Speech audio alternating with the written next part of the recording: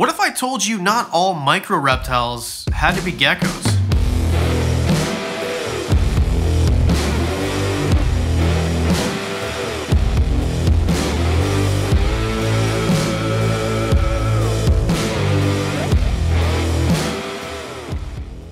For this list, I'm going to keep it as diverse as I can. So I'm not going to do all one type of thing or all this type of thing. I want to make sure that it's diverse and fun. We're going to try to keep the size under 6 inches. That's where our guideline is going to be. And just because it's a small reptile doesn't mean it's a small enclosure. We can do that as a different video if you want. Hit thumbs up if you want to see that. But otherwise, let's just start off. Number 5, musk turtles. Yeah, we talked about them earlier in the week. I know, but I want to go over them again because I know when people see this list, they think it's going to be just these tiny little boring creatures, and musk turtles are something you don't usually see on small reptile lists, although they are small reptiles. Turtles in general usually get larger than a micro reptile, in my opinion, what I would call a micro reptile, but musk turtles are going to top out around 4 or 4.5 inches, some of them as small as 3 inches. So it seems like this is actually the perfect reptile to put on this list to add some diversity, complexity, and keep it a little bit more unique. And the reason I think they're amazing reptiles is because they're so freaking cute. Yes, musk turtles do get their name stinkpot from being stinky, secreting like this type of musk basically. So it's something to keep in consideration for sure, but the water parameters aren't that difficult. It's not a huge aquarium. The temperature doesn't have to be crazy. Musk turtles are found basically everywhere, so they're super easy to find and they're not super expensive. You will definitely need a UVB light, but besides that, I mean, the cost isn't that crazy. Once you have the setup all together, feeding these guys is really simple. They don't eat a ton because they are so small, and the upkeep is rather cheap. I'll keep the entry about these super cute turtles kind of short. There's a video right here all about the top 5 best turtles if you want to watch that. Otherwise, let's move on. Number 4. White's tree frogs. Yeah, it wouldn't be a WWR list if we didn't include at least one amphibian, so we'll keep it at one amphibian. Dumpy's tree frogs, they're often called.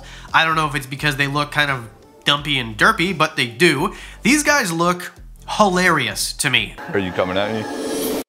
They are absolutely beautiful. They range in like color depending on many things, not just where they're from, but also they could just change within the same frog. You can see here that this is Muck, by the way. I named him Muck. This is my dumpy tree frog. This is the first time we're showing Muck on the channel. Welcome, Muck. Put it in the comment section, say hello to Muck. Muck most of the time is like a blue-green, but here it's almost like a purpley brown. So I think that's something that's very cool about these tree frogs is they do kind of change. And although these aren't the smallest tree frogs, I could have easily gone with American green tree frogs. I've got a couple of those as well. But I think that dumpy tree frogs, they're a little bit more unique and interesting. They do still top out around 4.5 inches, so they're not big and they fit into the category nicely, but they are a little bit more unique. You see green tree frogs a lot more common, American green tree frogs, I should say. I think that dumpies, they're definitely getting more popular because look how cute they are, and they're easy to feed, insectivores, very fun to watch feed as well, eating things, crickets, mealworms, dubia, stuff like that. You guys know black soldier fly larva is something that I've started feeding my tree frog, and you can get those at the link. There's a link below, code WWR at checkout. My friends at Grubterra will ship right to your door, amazing prices. I think that these are going to rise in popularity, dumpy tree frogs, for sure. And for my Australian viewers, you guys can actually have these. I talk so much about reptiles that you guys can't have, because if you don't know, in Australia, you can only keep native species. The nice thing is, White's tree frogs are from Australia. They're from areas around Australia too, but you can find them in Australia, so therefore, you can keep them as a pet in Australia. If you want to keep your Dumpy's tree frog alone, you definitely can. You could do that in something like an Exoterra small, something that is 12 by 12 by 18. That's what I keep mine in. Or you could keep a trio of them if you wanted, get a bigger enclosure, of course. And they do really well in planted bioactive enclosures like I have set mine up in. Well, actually I didn't. I got the frog and the enclosure together, so somebody else set it up, but it looks absolutely fantastic. Muck will be getting an upgrade eventually with a full background and everything like that. But for now, I think that this is kind of a perfect setup. Arboreal, of course, because they are a semi-arboreal tree frog. Heat is easy, humidity is easy. They don't need UVB, unlike most of them on the list that we're going to talk about. But what's really cool is they can actually tolerate handling as much as you could handle a frog. Most amphibians you shouldn't handle at all. They have a very porous skin. They can kind of take in oils and things like that from your skin. So make sure you have clean hands if you decide to handle your White's tree frog. But they'll handling much better than most frogs. They will sometimes try to chomp on you, but it doesn't really hurt, and also they will be jumpy maybe, but they'll tolerate it a lot better than say an American green tree frog or something like that. Hey Diamond.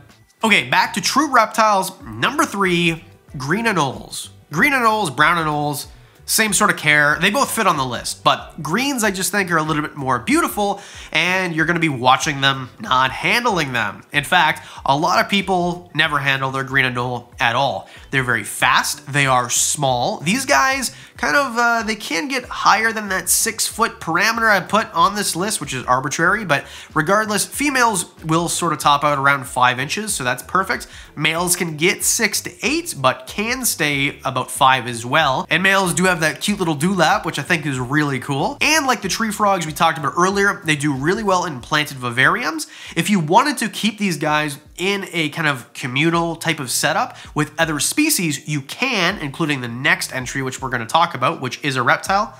He's biting my neck instead of my ear this time. Maybe not with a Dumpy's tree frog. You probably want an American green tree frog or something smaller that will never try to eat. And a anole, small anoles, yeah, Dumpy's tree frogs might try to eat them. They will eat anything that fits in their mouth, the White's tree frogs. Or you could keep them by themselves, or you could keep your green anoles with other green anoles. Of course, be careful, males will fight, so just the same sort of thing with many types of lizards. Keep a bunch of females together with one male, you should be okay. Do your research on cohabbing first. This isn't a free-for-all. The bald guy behind the camera said you can cohab them, so I'm gonna throw a bunch together. There's much more involved. There is a cohab video right here if you want more information. The heat and humidity parameters with these guys is relatively simple. I mean, if you live in a desert, it might be difficult, but not super difficult. They do need UVB light. They do need a kind of taller terrarium. They are going to be in the trees more than anything else. Thanks to Jersey Herper for sending me these really cool images of his anole in the trees. Actually, laying on the same type of plant that this is right here. What type of plant is this? Do you know? Put it in the comment section below. I know what it is. I sold plants for a living for a long time. We'll do a plant video soon. I know you guys are asking for it, but for anoles, I mean, to round it out, if you want something beautiful to look at, that's gonna be fast, fun to watch to eat, not super difficult, and is small, which is the point of the list, but you don't mind not handling it, green anoles are awesome. Number 2, another one you could actually cohabitate with green anoles if you wanted, long-tail lizards or grass-tail lizards or Asian grass-tail lizards or long-tail Asian grass-tail lizard. There's a bunch of different names. It's a grass-tail lizard. They are from Asia, and they have long tails. Anyway, these guys don't actually fit in the micro category at all if you include that tail, so we won't. If you go without the tail, snout to vent, you're talking about 5 inches. 4.5, 5.5 inches, something like that. That tail though, which is their namesake, they have like a 3 times longer than their body. Their tail is ridiculously long, insanely long, which is really cool to look at in a terrarium because, you know, you have a small little lizard, but then you have like much more to look at, especially its tail moving around, acting as a counterbalance when it's kind of surfing on top of the bushes or vines or trees or whatever you put in the enclosure, which is what it's used for. It's a counterbalance, by the way. Not the same way a cheetah would use their tail as a counterbalance, but similar, you get the point. These guys have very similar care requirements to anoles, which is why when you see cohabitating type of setups where they're communal, you're gonna find these guys oftentimes together. Usually like the staples are green tree frogs or red-eye tree frogs, or you know, something like a house gecko along with green anoles and grass lizards or one or the other. They just work really well together. I'm not gonna go too much into it. It's very similar, easy to feed, easy care requirements, humidity and lighting, insectivores as you know the anoles are. And of course they do need UVB as well, and can't really handle them, they're fast. Same thing as anoles, but they look different, and they're from a different part of the world, and they're not really the same, but I mean, if you break it down, they kind of are. And number 1 micro reptile on this list, coolest that you can own, cave geckos. Okay, so we're including a gecko. Yeah, and we have talked about cave geckos before. Full care guide right here. And they don't really fit into the micro category because although sometimes they stay 6 inches, most of the time they get up to around 8. But these guys are so underappreciated. Everybody loves them who works with them or who sees them. They kind of look like if a leopard gecko was in a My Chemical Romance cover band. That's what these guys look like. You know, Dear Diary, Mood Apathetic. I can't get through a Hawthorne Heights album without sobbing. That's what these guys look like. They look like kind of a goth version, emo version of a leopard gecko. I feel like I'm offending them. I hope they're not offended. They do live in caves, so they kind of have like, I don't know, they live in the dark most of the time. Don't keep them in the dark. Give them a day and night cycle. Again, care guide I pointed to earlier. These guys are just very different in terms of their look, appearance. They are a lot cooler of a species, which I think a lot of people like, especially if you live in a place like I do, Canada, where it looks like this for half the year. These guys are perfect because they don't need crazy heat. They do need humidity though. So cooler temperatures, but higher humidity. That's actually not that common for reptiles. So I think that's really cool. And although they're considered terrestrial, they have really strong feet. And my guess is they use these to kind of climb faces, maybe not very high, but climb rocks and faces of cliffs and the inside of caves and things like that. Is there any research to support this? No, but it makes sense. If you're trying to traverse a cave, there's, rocks and it's not just like a flat floor, right? So if you gave these guys some climbing obstacles and enrichment that way, I think it'd be really cool and fun to watch. We'll go over the build that I did for my cave geckos in a little bit, but these guys are fun to watch for sure. They can hang like bats, basically. These are the Batman of reptiles. Again, they're insectivores. These guys don't do really well on mealworms. They're just so cool of a species that they can't digest them really well. And otherwise, very similar in terms of geckos, as far as terrestrial geckos go.